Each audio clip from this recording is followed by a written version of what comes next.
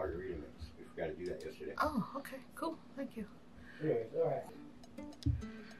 Last time, it was filling paint pans and making swatch cards. This time, it's organizing the drawer of watercolors. Because there is no such thing as too many low thrills videos. Actually, organizing makes it sound more action-packed than it actually is, because I'm just adding the latest acquisitions. They're on the right-hand side, and it looks to be about a dozen pans. Honestly, it took longer than it should have.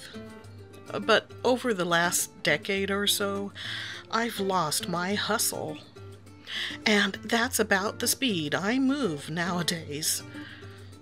That's right, this is not slowed down in post. In fact, I even cut out a bunch of footage so things would move along quicker. During the editing process, I chose to include background sounds from the original audio track. You know, for added authenticity. And maybe to prank less attentive viewers into thinking someone else is in the room with them and going through their stuff. The colors I'm adding in are Winsor & Newton's Gold Ochre, M. Graham's Nickel Quinacridone Gold, Quinacridone Rust, Quin Violet, Quin Rose, and Phthalo Blue, Daniel Smith's Gray Titanium, and Van Gogh's 4 Dusk colors, plus their Oxide Black.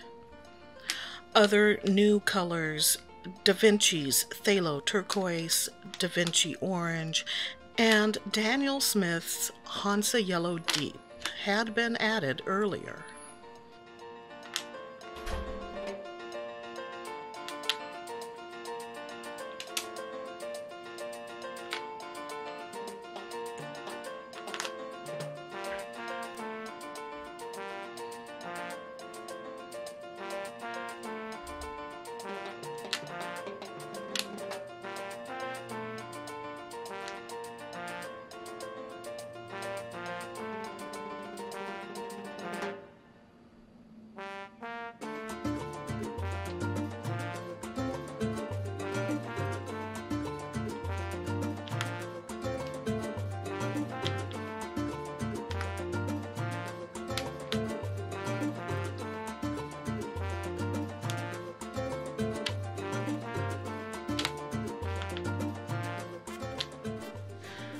Before you start feeling sorry for the gal who gets her jollies from playing musical watercolor pans by herself, know that I was released from the studio on Memorial Weekend. It was a proper outing with 2 food stops and all. Well, the first food stop was at the Dutch Brothers location nearby. It had opened last year, but we hadn't gotten around to trying it out. Going out for a fancy espresso is such a rarity for us that when they took our order, we blurted out, "Something with salted caramel, please," which is how we ended up with a Dutch freeze flapjack. While technically a beverage, it's safe to bet it had more garbage than a Grand Slam at Denny's. An ice-blended concoction of espresso, salted caramel, white chocolate, and vanilla. I savored the heck out of that thing all the way to the largest Daiso store I've ever been to. Seriously, it took producer Mike and I a good hour and a half to get through the aisles of bento boxes, stationery, cosmetics, storage containers, various housewares, and sweet and savory snacks. You might walk in thinking, "I'll just grab an egg whisk real quick," but you'll walk out wondering, "Do I need all these erasers shaped like miniature food?"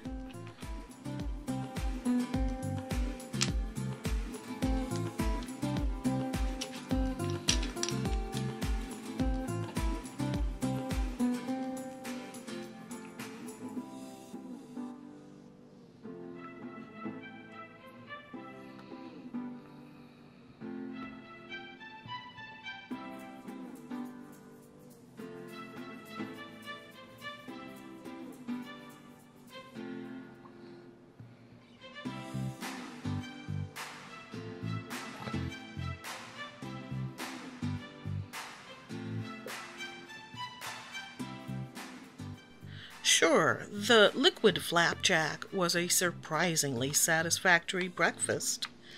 But a few hours later, we were feeling the lack of proper sustenance. Good thing there just happened to be a katsu burger in the area. Also good things were the fact that we'd looked up driving directions and menu items the previous evening. Katsu Burger is a chain of about 6 or 7 locations currently limited to the greater Seattle area. So I was looking forward to trying a curry burger for sure. But we couldn't resist eyeing the wall menu. And we got dazzled by the prospect of pineapple and bacon. So the samurai burger it was. The thing about getting dazzled, it makes you miss the little details, such as wasabi mayo. I am not a fan of wasabi. Look, I may be half Japanese, but the other half is very American with Scandinavian ancestry.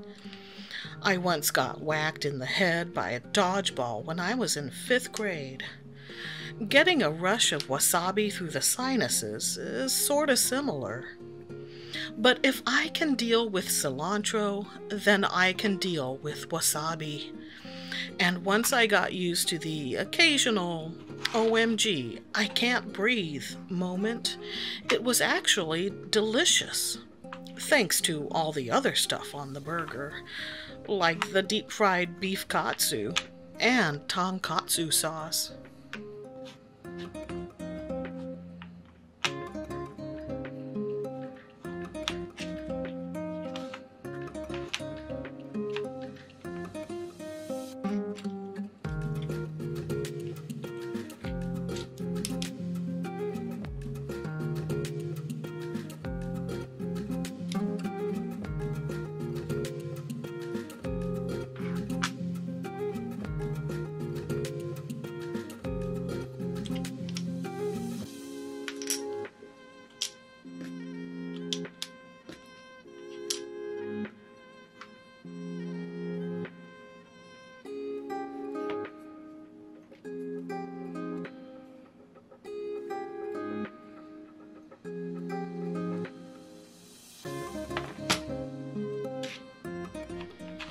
Since we didn't get the curry burger like I'd planned, I made darn sure we got the curry seasoned fries with curry mayo dipping sauce.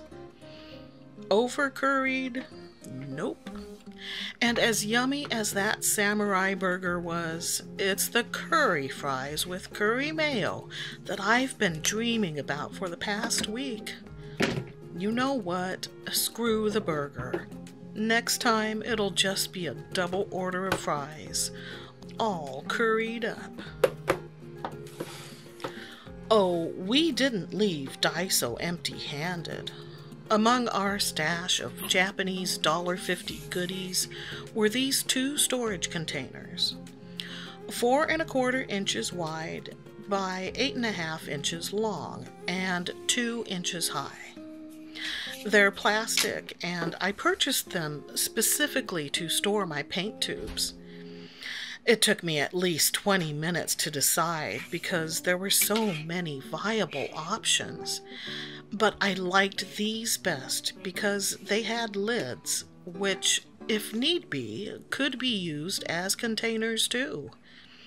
Oh, and we got a bag of you-know-who's favorite Japanese candy. Hi, choose.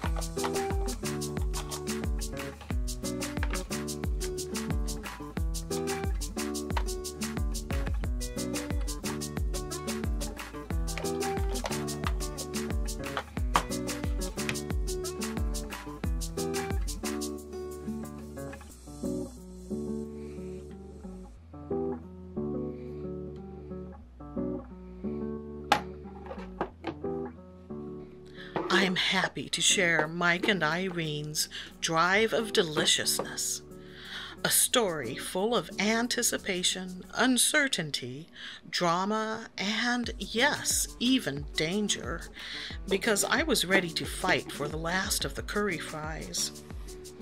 Until next time, resist the mini food erasers and read the small print. You never know when someone will try to slip cilantro in your salsa or wasabi in your burger. And stay artsy, my friends.